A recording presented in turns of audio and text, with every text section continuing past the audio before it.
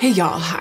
Here's the thing. Sometimes I just get tired of the sound of my own voice. I mean, obviously I'm hearing my own voice now, like it's in the nature of filming, but I think I get tired of like the register of my voice that is like telling people how it is. Obviously I love reviewing things and I love making those kind of short video essays that are conceptual. I love my work and it's all fine. Everything's fine. It's just today I'm having one of those days where I'm like, I cannot be the authority on anything. And I have a couple of videos planned that I'm really excited to film that have a little bit of that register or are more classic beauty content, and I just cannot do it. I'm in that mode where it's like the longer I live, the less I feel like I know, and the less I can stomach the veneer of authority that is sometimes what is required, and which bears fruit and which I'm, again, not criticizing. It's just not today. Not today, Satan. So I'm gonna make some boring content, which is just gonna be me putting on makeup, and that'll be good. I could not even make a plan that was like a look for summer, like a good, like glowy skin. Like I couldn't even make a beauty plan. I have brought a random assortment of things that I just threw into this caddy. I have one piece of random PR that I will try to use, but it's for brows, and brows are the only thing I already have on, so go figure. And maybe at the end, after I do my makeup, I'll put my hair into that crown of braids that I had on for a couple of videos last week and that so many people were enjoying and asking about. That'll make the video beefy. That'll give you something to watch for. Other than that, I just don't know what to tell you. I don't know what it's gonna be like. I will probably look better at the end, and that is all that I can promise. And now, let's go ahead and get into the meat of the video.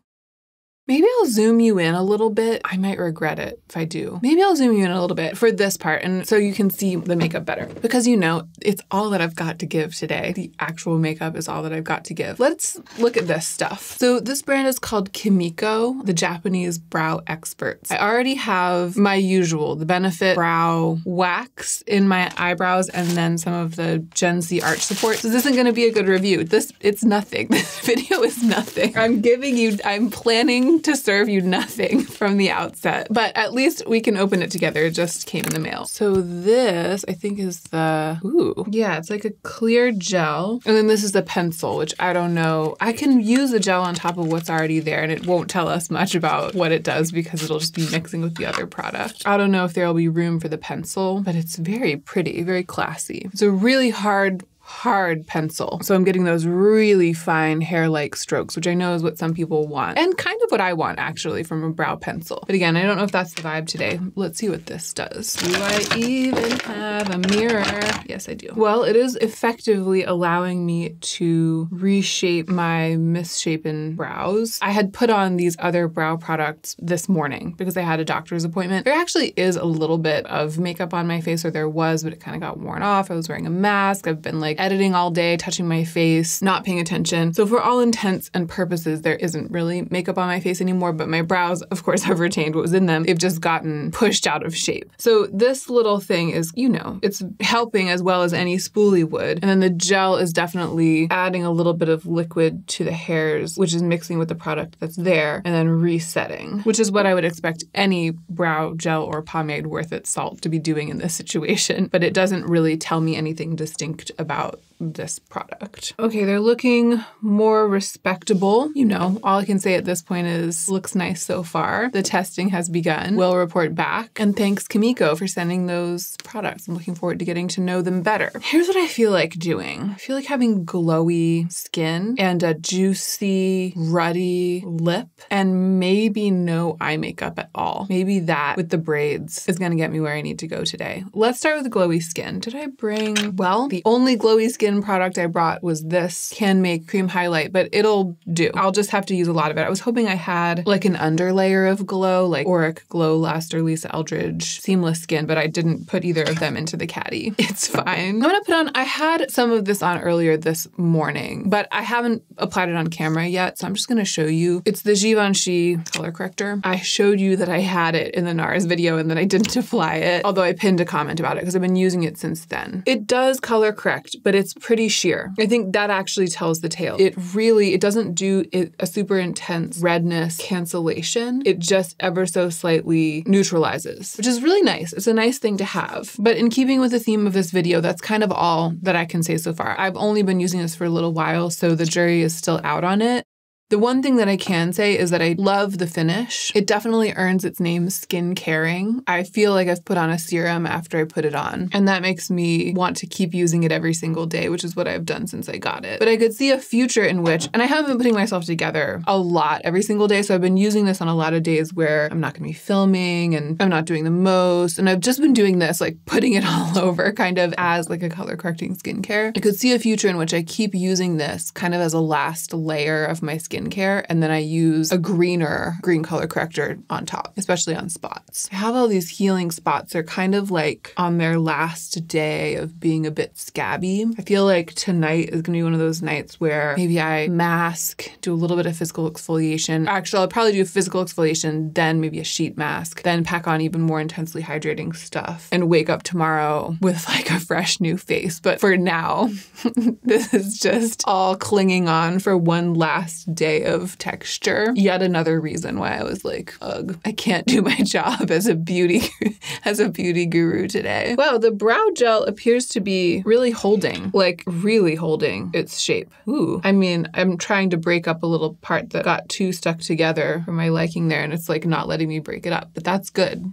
It's good that it has that hold for me. Ooh, promising. Okay, skin's already looking a bit better. What do I want to do? I brought a sponge. I'm so into sponges lately. This is the Refer sponge. It's nice. It's very soft. I haven't used it yet, but I did wet it. I at least wetted my sponge. Hashtag prepared. I think I'm going to use a tiny bit of this NARS foundation just to get like a panel of coverage on the sides of my face. I just did like a thorough first impressions of a bunch of NARS products. I'll link it. And I have continued to just play with this a little bit in this very manner, just being like, what does it do that I want? This is one of the things it does that I want. It like puts a thin layer over a large surface area without looking like makeup. The sponge is great. I like this better than the ColourPop sponge I've been using. And I particularly like this foundation on the forehead. I feel like foreheads in general, maybe it's just my forehead, but my forehead in general looks better without makeup. Like it just doesn't take makeup super well. It tends to be a little dry, a little wrinkly. I will often color correct it, and it often doesn't need as much makeup. You know what I mean? As other parts of my face. It's not where I'm getting breakouts and stuff. But this NARS stuff, I like my forehead better with it than without it, which is actually kind of a big thing. I sort of started to suspect that in the video, the NARS video, and it's continued to be true as I've tested it. Just looks great. Okay, so I put it on the perimeter of my face. I'm still very sensitive to the fact that this oxidizes to be kind of on the yellow side, especially in natural light. I only put on a really thin layer, but I just don't want to be going around the rest of the day with that slightly dark yellow tint to the face. So I kept it on the perimeter, I kept it thin, and now I'm gonna go in with the Rose Ink Concealer, which is a much better match for me. I'm gonna do like the center of the face, which will really affect the effect. It will really affect with an A, the effect of the makeup on my face. The effect with an E, the most. All right, feeling like myself. I like the way that it has come out with those two products. And now I'm just gonna spot conceal a little bit with the NARS Soft Matte Complete Concealer in Chantilly. I'm so boring using the same products all the time. How can you stand me? But wow, with the base that I had laid down, a little bit of this is going such a long way. Like it's just taking a touch on the blemish and then a little bit of buffing around the edges of it to make it disappear. Maybe partly because it's NARS on NARS, you know, like these are the parts of my face where I put the NARS foundation. It's obviously really playing well with the concealer. You know, sometimes when you feel like you just can't stand yourself, a little bit of makeup goes a long way. I woke up this morning like Allen Ginsberg. I can't stand my own mind. And then I was like, and that means I can't film. And then I was like, but I have to. Wow. Ooh, I'm so ready to do the glowy skin and the lip. What should we do first? Let's do the lip first because I don't want to get carried away with blush. I'm going to put on a little bit of lip liner. It's this Esom one, but it doesn't matter. It's like red lip liner. I wish I had a brown. Ooh.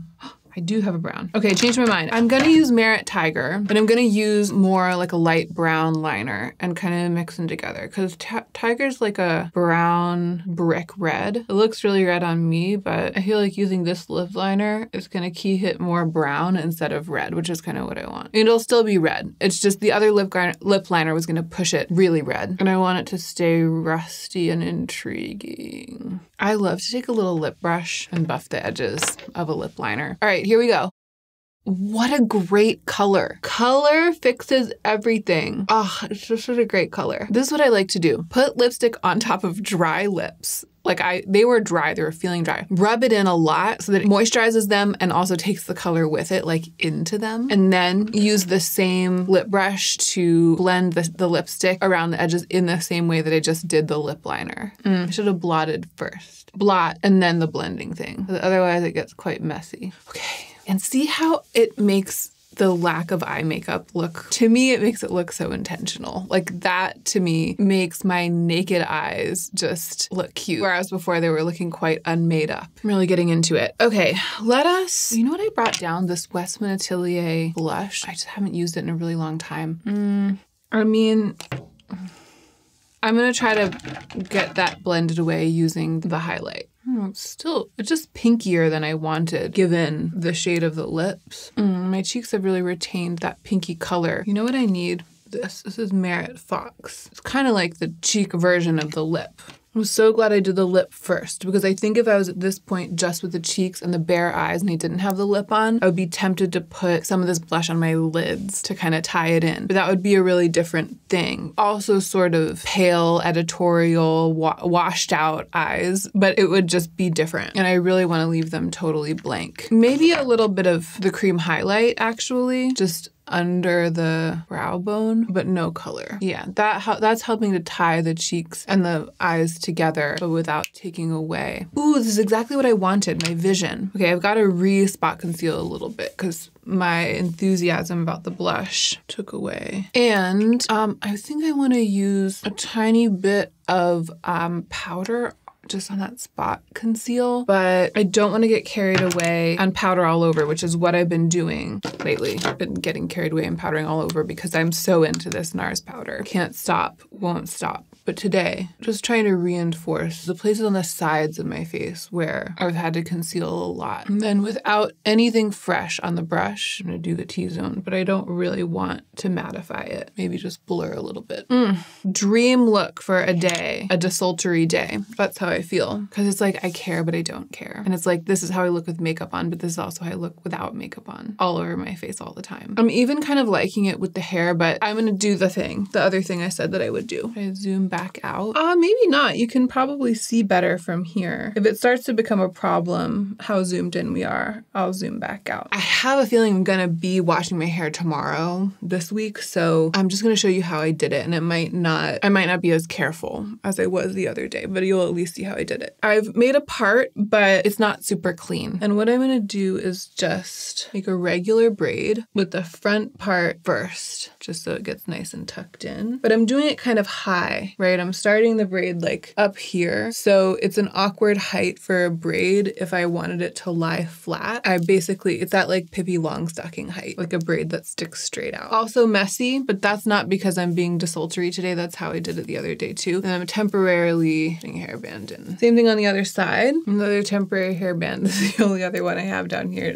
It doesn't even match the first one, because I'm a hair influencer. Okay, so now I'm just gonna try to figure out which way is the best way. Oh yeah, it's out. You can't see from here. One's gonna go underneath and one's gonna go on top. Also, they're tighter, even though I was sort of messy about it. They're tighter than they were when I filmed those videos because I had that crown of braids in for like 4 days at that point. So they start out tighter. Okay, I think I want this one first. So I've pulled it across and I kind of tucked the front hair underneath it. So the front hair is like back here now. And now I'm just gonna use a bunch of bobby pins to hold it in place. I love these huge bobby pins. They are sold as roller pins, so like pins to hold your rollers in place. They're also amazing for holding thick hair in place. Like I only needed a couple of them just to get it in place to begin with. And I'm leaving the little hairband in there. I'll pull it out in a second. So again, tucking the front hair, what I'm talking about is this stuff, pulling it back and letting the braid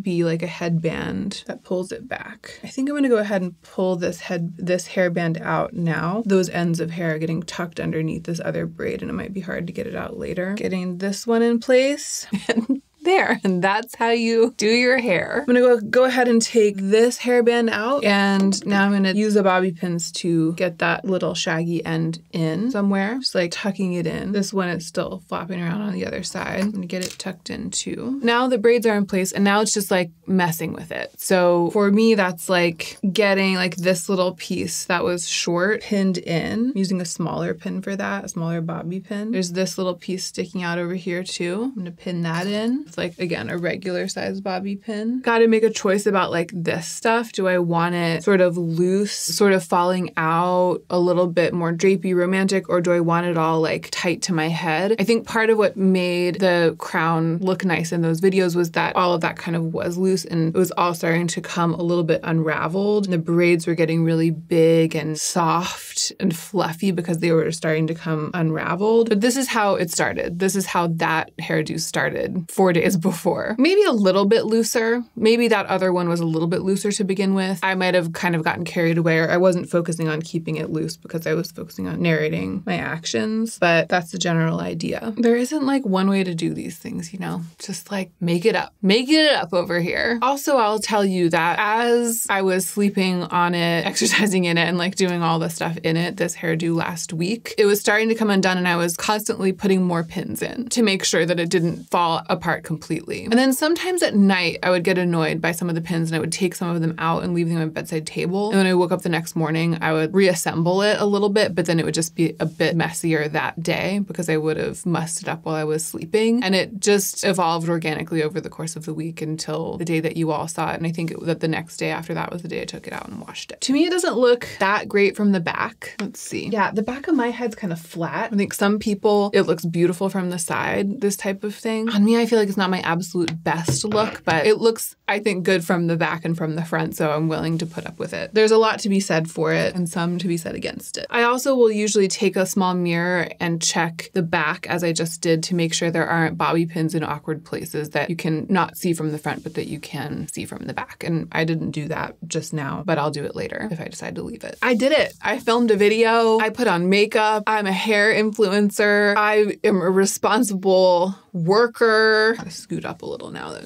that bun's gone. I'm shiny. Literally no one can complain. And so I'm gonna go. Thank you for being here, especially if you stuck it out until the end. I hope that this was not too disappointing of a departure from our regularly scheduled programming. And let me tell you, I got some good ones coming up, okay? I have some good videos planned. I just couldn't bring myself to film any of them today, but I'll film them soon. I appreciate you so much for being subscribed and for commenting and liking the videos and all of that. And whatever else you do today, don't forget to take extra good care of yourself so that you can be the most effective version of yourself as you do your work in the world.